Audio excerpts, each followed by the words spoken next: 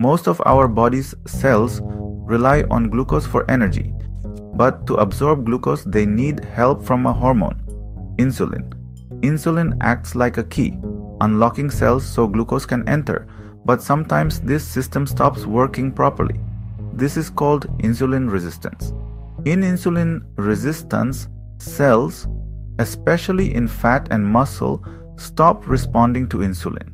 As a result, glucose cannot enter and builds up in the blood. This breakdown in insulin signaling is linked to serious health problems like type 2 diabetes and metabolic syndrome. But what causes insulin resistance? Researchers point to several factors: oxidative stress, inflammation, genetic mutations in insulin receptors, mitochondrial dysfunction, and even stress in the cell's factory, the endoplasmic reticulum.